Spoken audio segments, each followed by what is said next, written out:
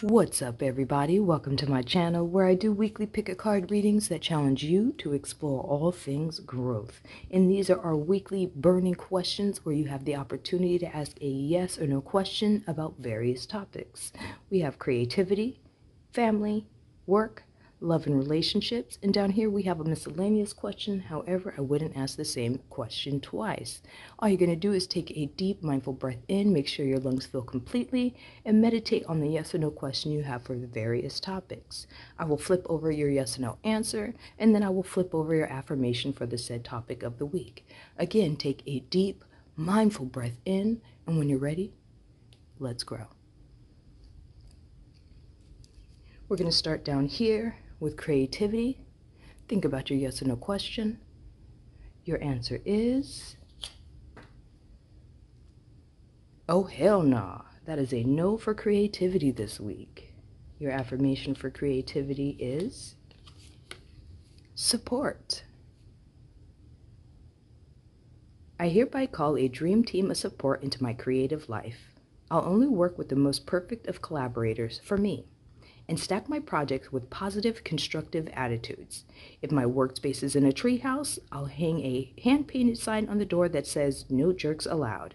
If my workspace isn't in a treehouse, well then I guess I better halt everything and build a treehouse. We're looking for support with creativity this week.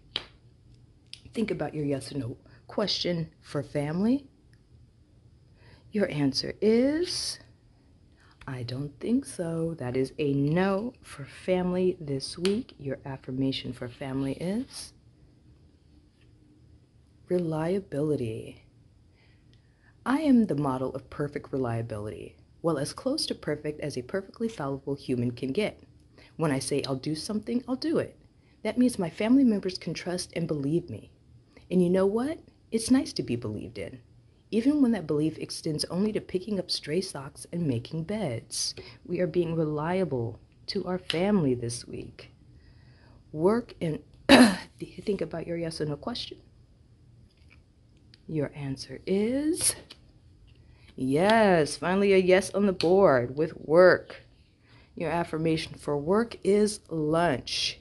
I eat my own food and I let others eat their own food. If there isn't a name on the food, but I didn't buy the food, I use my brain to remember that I didn't buy the food, and I assume that someone else, whose name is not mine, bought the food, even though they didn't write my not name on the food. I will also repeat this affirmator very loudly so everyone can benefit from this gentle positivity. Blatant hint. Don't eat my food, I won't eat your food. That's work. Love and relationships. Think about your yes or no question. Your answer is no. They didn't have to laugh at you like that. Your affirmation for love this week is resilience. Sticks and stones may break my bones, and unkind words can somehow drain every bit of joy and color from my once rosy life. But nothing can ever permanently damage the real me.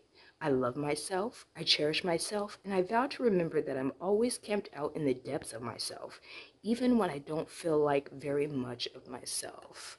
Resilience this week in love and relationships. Looks like we're experiencing some loneliness, some of us. Miscellaneous affirmation. Again, these questions have already been answered, so don't ask the same question twice. Your answer is yeah. The affirmation is magic. I love it. I believe in magic. I see evidence of it all the time. And though the tricks can probably be explained away by something sensible and ordinary, I'd rather not ruin the fun. Other people can fill their days with mere coincidence.